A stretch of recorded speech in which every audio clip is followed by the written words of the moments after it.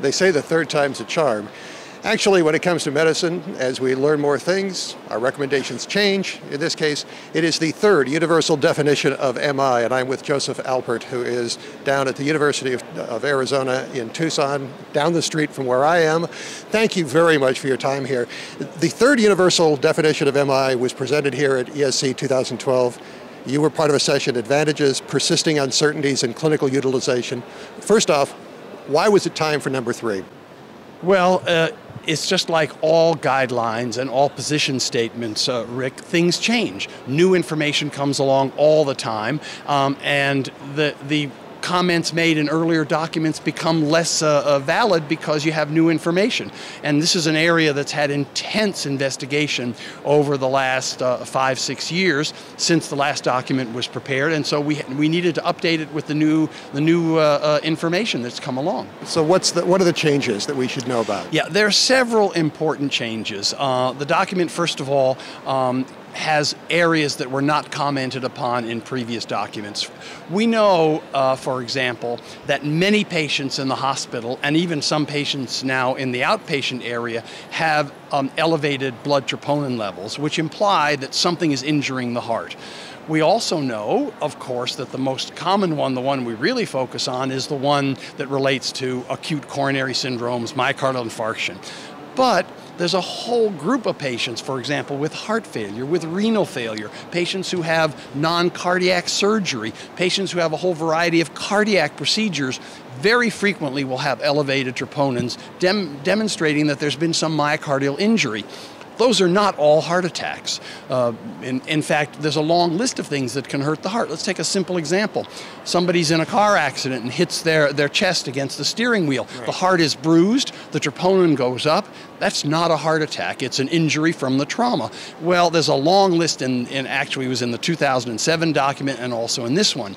We also know that patients, for example, with renal failure and on dialysis and heart failure patients frequently have low levels of elevated troponins.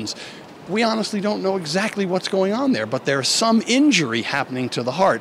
None of those things are heart attacks. And so the document has a fairly substantial amount of new material talking about this. What has been confusing also to clinicians and also clinical investigators in the past is that you can take a patient either with some coronary disease or no coronary disease and give them a very serious illness, for example, that drops their blood pressure. When the blood pressure drops, there's decreased blood flow to the heart, and in fact, you can have a little heart attack. But it's not the same as the heart attack that brings people to the emergency room clutching their chest where there's a blood clot in the artery. It was due to a secondary event.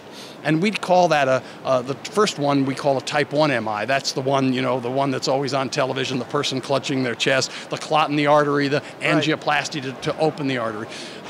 This one we call type 2 because there was no event in the coronary arteries, but there was an event that affected the heart. For example, a tremendous increase in heart rate or a drop in blood pressure that caused a little heart attack.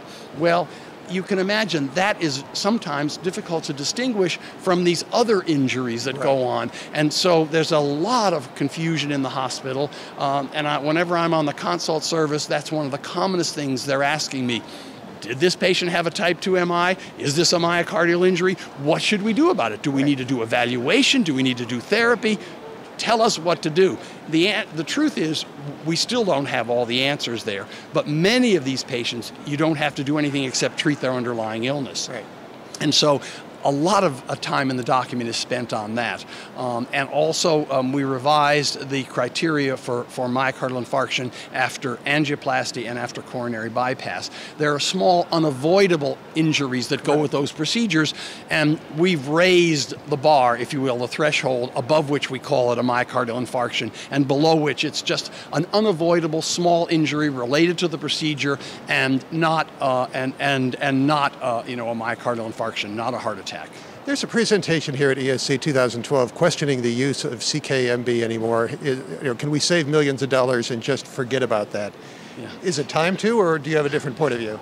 I'll give you my opinion. I think we should put CKMB on a shelf and rarely, if ever, use it anymore, because troponin is at least at least with the ones we're using in the US, 20 times more sensitive and specific than CKMB. And if you're talking about the high sensitivity troponin test that they're using in Europe, you're talking multiples more, maybe 30, 40, even 50 times more sensitive and specific. The problem is that it picks up all kinds of small injuries that a lot of people don't want to talk about. So for example, the people who are doing the percutaneous aortic valve want to use CKMB. Well, what it really there is they're ignoring the small injuries. They want to ignore the small injuries. Well, in my opinion, it's not honest. You need to look at the small injuries and say there's unavoidable small injuries, but the procedure went well. That's the most important thing. Right. Anything else that we need?